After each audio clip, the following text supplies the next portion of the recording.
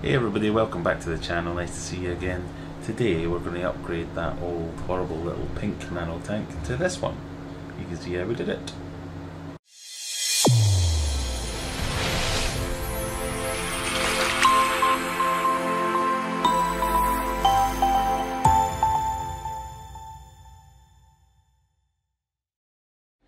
Right, so I've got the tank, the new tank's going to be there, a couple of, not repairs, but amendments to make. I wasn't happy with the pump that was in here before, so in this section at the back, there was a pump, now a heater, we don't need that just now, but there was a pump in here and it just, I'm not sure whether it was cutting out or not, but I wasn't happy with it, so we're going to swap it over. So I've got a new pump here. And this is the nozzle that goes on this side, so that clips into there, makes a water.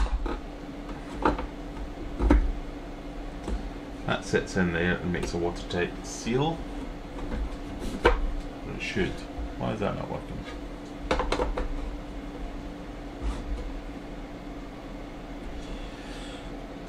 That sits in there and makes a watertight seal. And then this goes on the other end, but unfortunately the two sides are exactly the same, so I can't connect it like that, so I'm going to get a little bit of tubing and use that to put on there. But tubing that I have handy is also exactly the same size, so it doesn't quite fit. So we're going to do a bit of retrofitting. I have a mug here full of hot water. Dip the end of this in the hot water, it makes it easier to mould it to the way you need it, or more pliable. So just leave that in there for a few seconds and I'll fit this. So as you can see, that just makes that a little bit more pliable. Is it going to be pliable enough? Yes. So just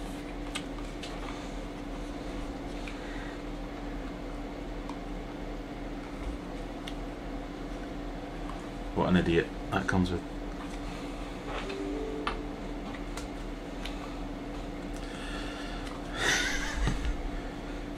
I'd opened the packet for the pump and it came like this, but it came with this as well, and I thought, what is the point of that? It doesn't fit on the end, it only fits in that way, which makes it the same size. Just didn't get it. I've just realised that if you pull this, it comes off and the new one fits in, making this just slot straight on top.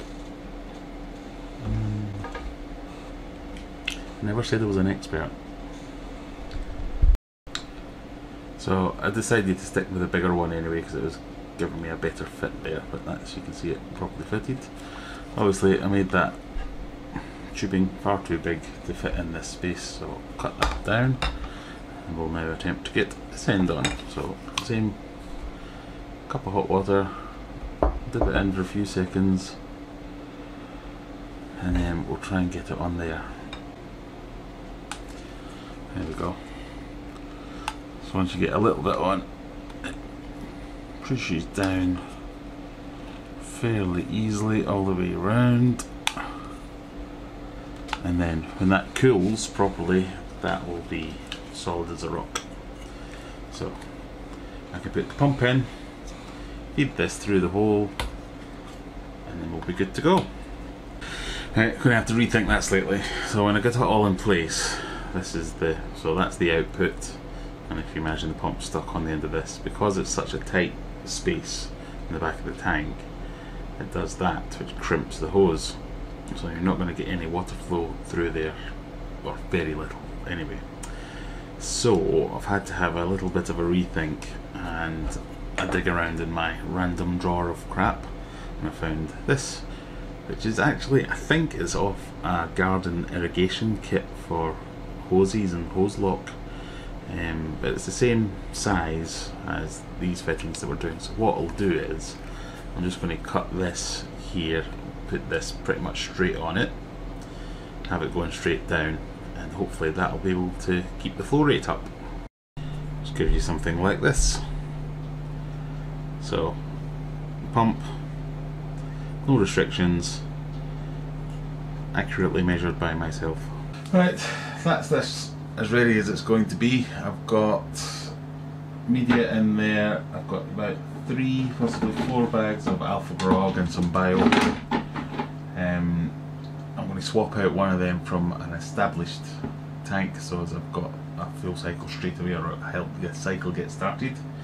So all I need to do now is get rocks, plants, livestock and substrate from the little pink tank, which is this one, into that tank, because I want to reuse this substrate because it's the planted tank substrate. We'll get started moving things across.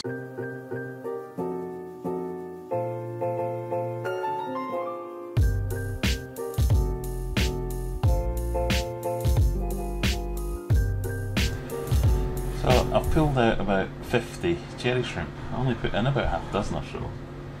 Maybe going mindful in there. So there's still a few more in there. I'll keep trying to fish out the last few. There's still a few more in there. And then we'll get this substrate transferred across. Shrimp are not easy to catch.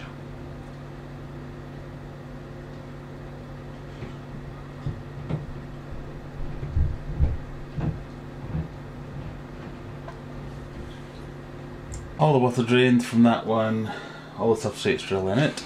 I've added a small bag of black gravel that I had in there because this tank is slightly bigger, and now I need to get this over here. And I have some inappropriate tools and I'm not afraid to use them. So, no idea if this is going to make a huge mess or if it's going to work perfectly, but let's try it out.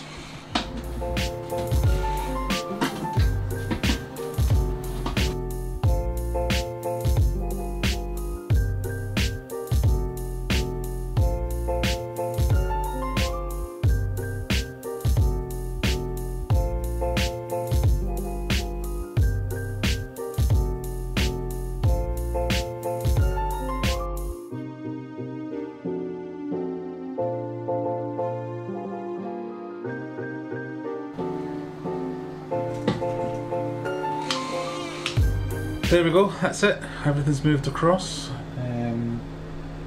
It's just a very basic, there's no aquascaping going on there. I've just chucked in the rocks, the plants, and all the livestock. It's still a bit cloudy, but we'll just let it clear. Hopefully I can do a video soon about how to actually set up a shrimp tank properly. But I might need some help from someone out there, you know who you are. But yeah, I think the office is now coming together. Let me show you around. So, as you walk in, we've got my saltwater tank. Just down there, everyone's looking good. And I said in the last video that I'd noticed someone was digging something. It's the damsels. I don't know what they're at, but they really hate this candy cane coral because they keep digging it up and they've just done it again. Then we move over here, we've got my kind of command centre type bit. Various PCs and servers and things going on there. CCTV, so this is where I do most of my work, and I've got, that's kind of my viewpoint. Turn left, I've got the saltwater tank. Turn right, we've got the new tank.